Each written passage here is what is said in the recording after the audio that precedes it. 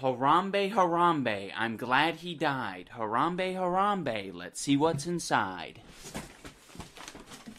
Whoa! There comes a time in every man's life where he must ask himself the question, why did Harambe die? What did he do wrong? What horrible travesty was committed upon humanity when this majestic creature was so abruptly taken from us? Today we'll be exploring that topic and more, and because I'm retarded and I can't speak properly, I'm gonna stutter a million times. So, let's have some fun, let's have a little goofs, a little laughs, and really get to the bottom. Why did Harambe die? He didn't have to die. Everybody knows that.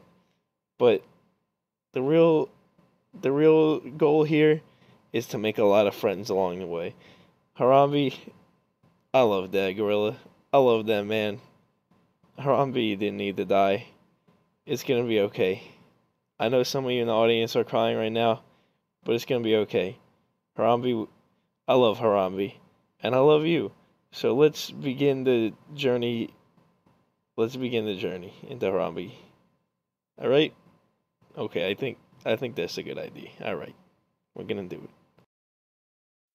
So the day Harambe died, some of you might be thinking to yourself, why didn't they just shoot the kid? My answer is, I don't know. They probably should have, but that's okay because we all have questions that we don't have the answers to. However, I had an interview with the mom of the kid who fell right into the gorilla pit, and also an interview with the kid, and that's coming up next on Chris Hansen's Dateline MVC. So get ready, guys. It's coming up next after the commercial. So here I am with the child of the Harambe incident. Um, so child, how pretty much what was your intentions when you said deliberately jumped into Harambe's pit? um, yes, I jumped into the pit on purpose to kill the gorilla, and I hate him. Yes, that will be enough for today. Thank you, son. So I figured that was the case. So pretty much, what we got from him, he tried to attack me, so we had to actually remove him from the room. That's why we only got audio right now, but we actually had to remove him from the room because he tried to attack me, and he tried to also get the zookeeper to shoot me, but it wasn't happening because the zookeepers already know that I'm good. So he's not gonna shoot me, so we good. All right, thank you. There are also another few discrepancies in the Harambe's murder case. One of those being that the gorillas typically exhibit behavior protective of their young, such as standing in front of them and dragging them violently through water trying to drown them. As you can see in the original Harambe tapes, straight from the vault, you can see that that's exactly what Harambe was trying to do this child. He took the child by the leg, whipped him around real quick, and put him in the water for a little swimming lesson. And that's really characteristic behavior of what a gorilla might do in the sense that it's trying to protect its young.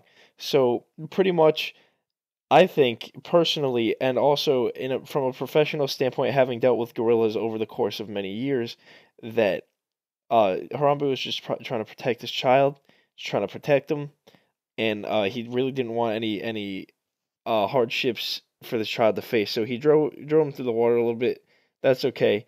Child was all right, but what really isn't characteristic here is the human child's behavior. Now, after analyzing quite a few human children, I have come to see that most human children don't go out of their way to try to murder gorillas.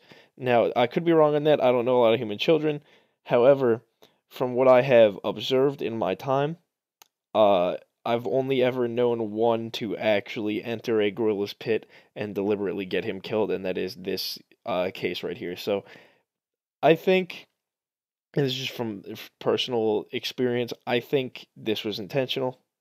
I think that action should have been taken against the gorilla. So, you know, that's just me. You come up with your own decision. I thank you all for joining me today.